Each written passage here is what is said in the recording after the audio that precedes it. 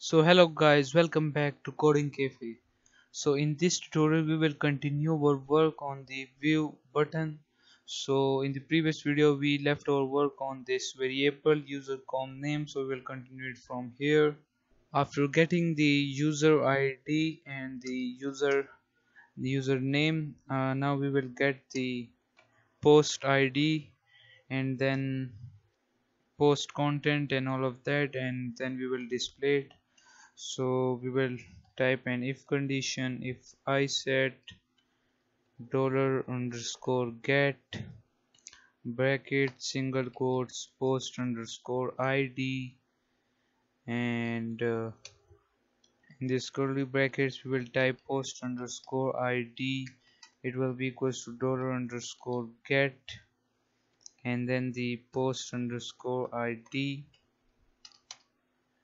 So outside this if condition, over here we will create a variable get_post, and it will be equals to add double quotes and then select all from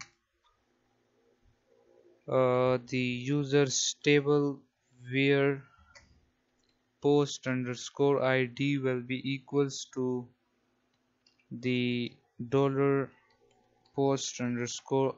variable.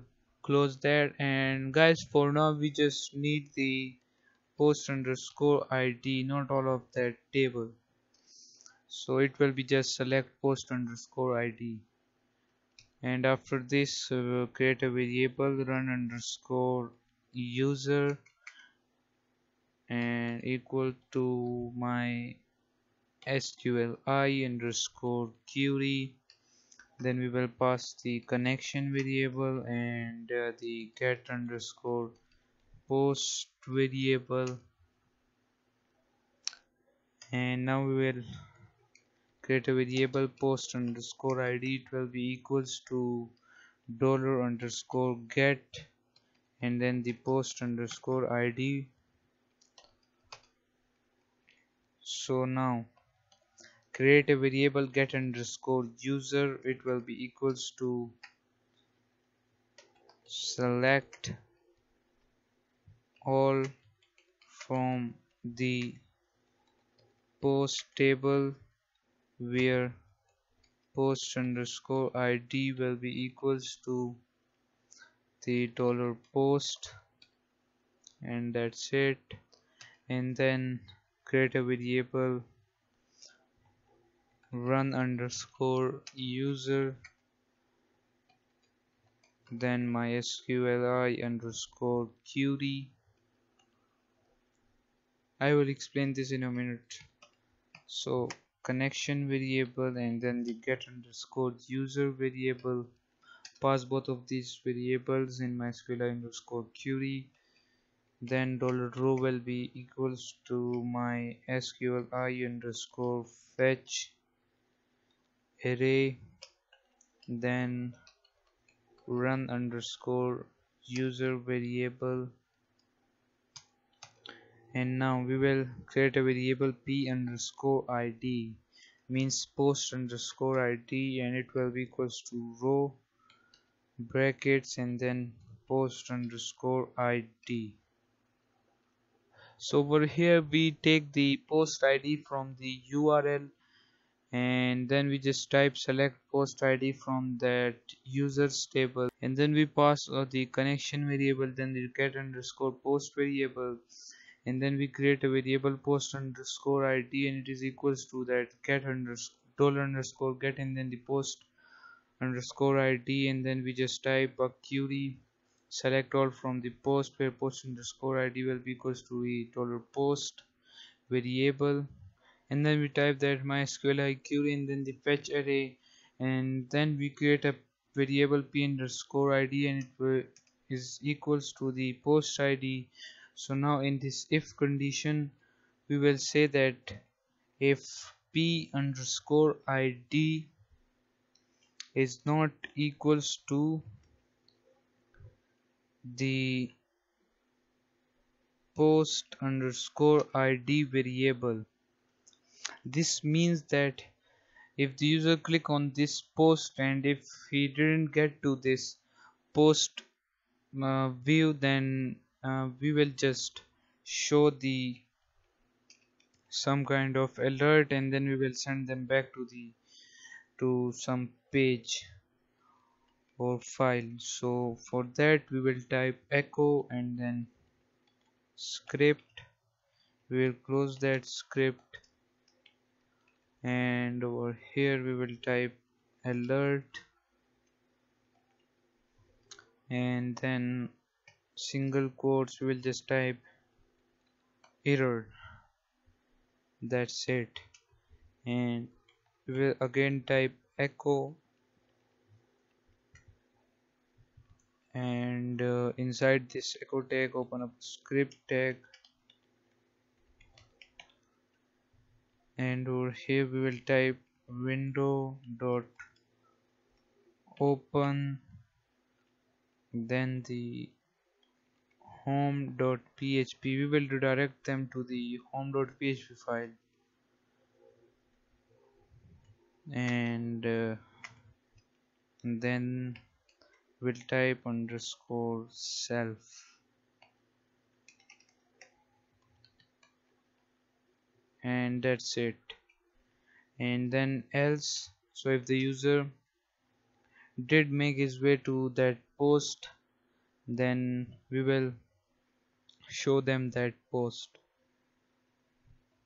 We will show them that three types of post in this else condition, but we already did that in on the get underscore post function, so we can just copy all of that from here.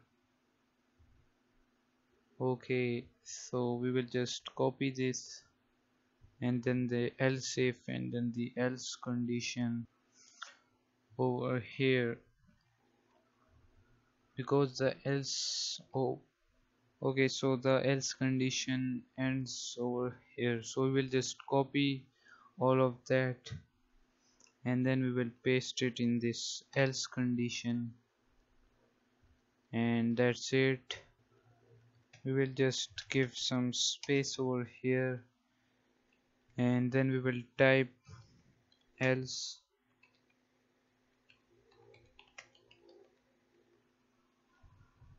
not ending, e and ding, ending. That's it.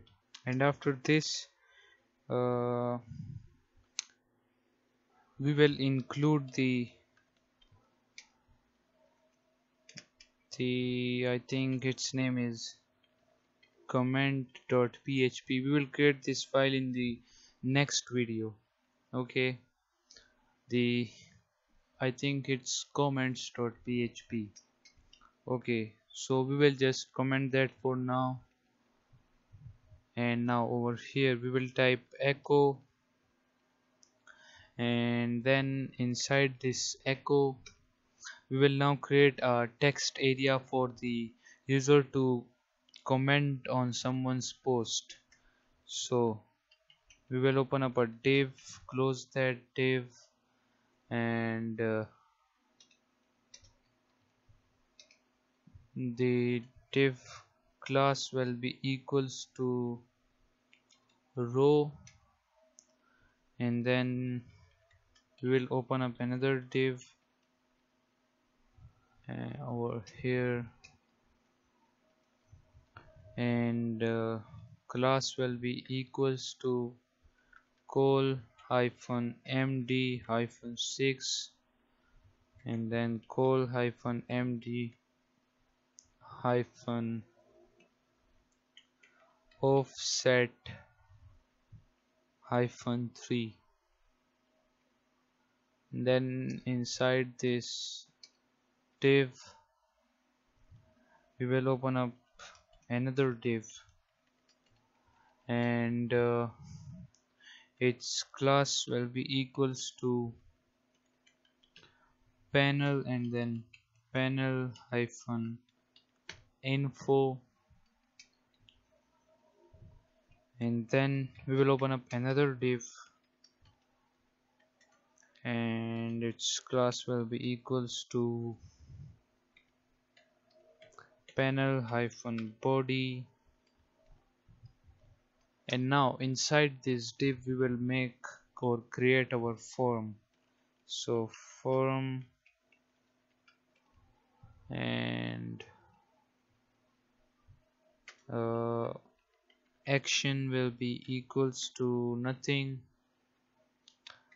method will be equals to post, and class will be equals to form hyphen inline. And then over here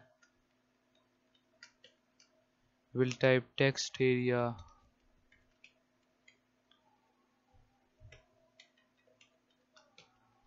close that text area tag, and the text area place holder will be equals to,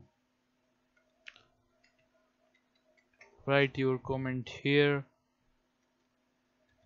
class will be equals to pb hyphen cmnt hyphen text area, and then name will be equals to comment.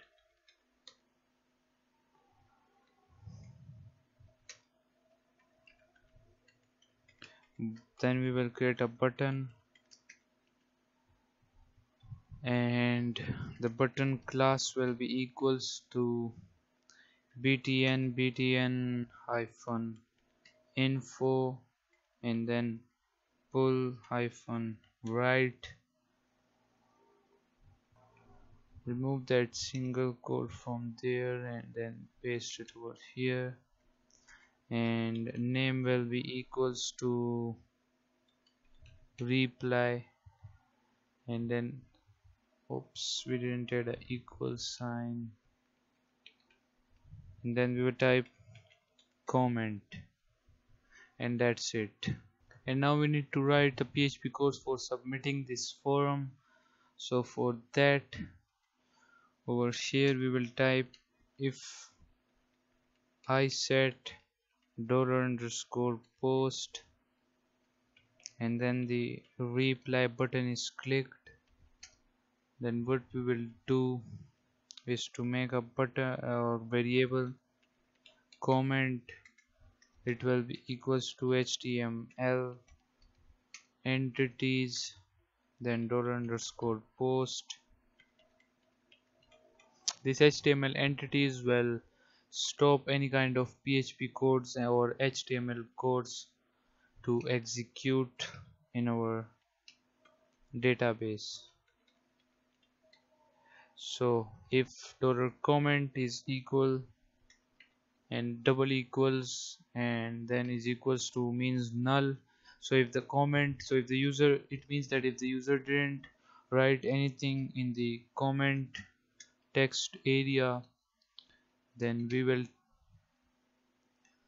echo out an alert, and that alert will be enter your comment, and then we will redirect them to that post again which a user clicked on.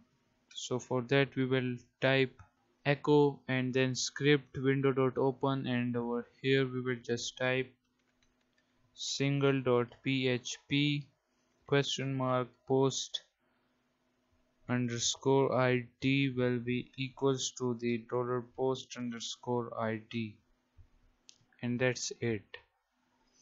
And if the user enter his post or her post, then we will insert that post. So $insert will be equals to insert into the comments table, then post underscore id, and then the user underscore id. We will create this comments table and also the comments.php file in the next video, so don't worry for now. So user underscore id, then comment, and after that I think we add a comment underscore author and then date. Remove that O and add M because it's comment, and after the comment header we have a date, and that's it. Okay, so we need that after the bracket, and then we will add a values. So values will be, I know it's a little bit confusing, but once we create that comments and then the comments.php file, then you will understand all of these variables, this post variable, because I think we create this post variable on the comments.php file. Okay, so don't be confused. So the values, the first one is the post underscore id, and after that the next one will be the dollar user underscore id, and then the comment, and then the user underscore com underscore name, and then the now means the time, the present time, and that's it. Now we will create a variable run, and it will be equals to mysqli underscore query. Then we will pass the connection variable, and then the insert variable, and then we will echo an alert. So we can just copy this, and after this run we'll just paste it over here,